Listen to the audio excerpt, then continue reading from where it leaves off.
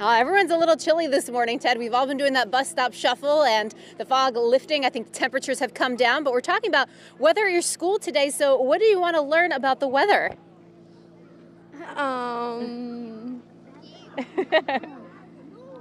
Severe weather, extreme weather, thunderstorms. Storms? Storms. What do you want to learn about? Fog. Fall.